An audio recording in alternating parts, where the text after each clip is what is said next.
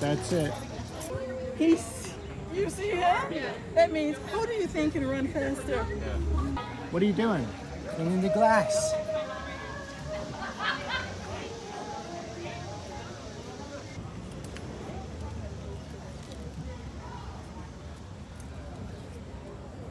This is a tribute to prison system. I call it Department of Corrections. And the cage can be on or off. This is a tribute to Trump's immigration policy. I call that Immigrant Children. And this one's called Wait, because poor people are told it's coming.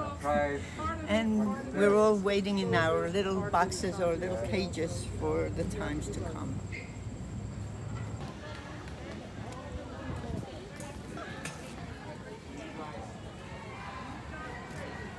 These are wonderful paintings to touch. There's a lot of textures, and they're soft and varnished.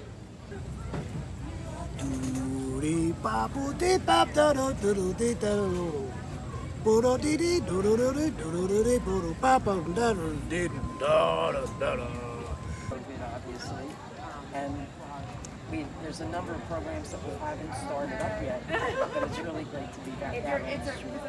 These are either prints or paintings that I've made, and I am then printing them in the computer.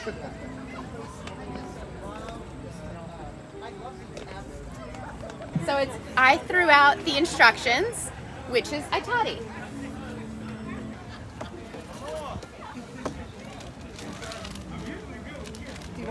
Hi, my name's Julie, and I am a textile artist. I make textile landscapes out of repurposed materials that I've inherited from 3 generations of my family. Every piece tells a story. Well, this past year, I lost my mom to cancer, unfortunately.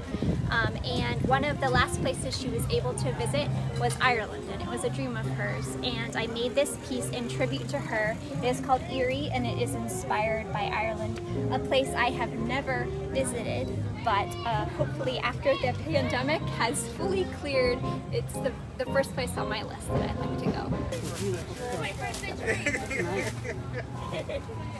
I wove it as a sheet and then closed it in a loop and in both directions, and now just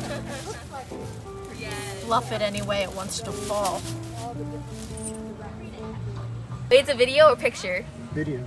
Hi. These are all printed on metal. The car plates, interestingly enough, were taken, the photos I took in Namibia, in Africa, in the desert, abandoned cars. Was sitting on the beach, and the young high school girls came running by in shaving cream. They were about to go in the water. I asked if I could photograph them, and they said yes, of course I could. And they were thrilled. Main organizer of this event. You're what? The main organizer of this event. I didn't know that. I thought you did, yeah. That's why I was trying to get your attention earlier. Tell me more. First, I have sorry. I have to get this. So it's about being trapped and really wanting out. And this octopus decided he is going to escape and get out, and of his trap of a life. This guy read.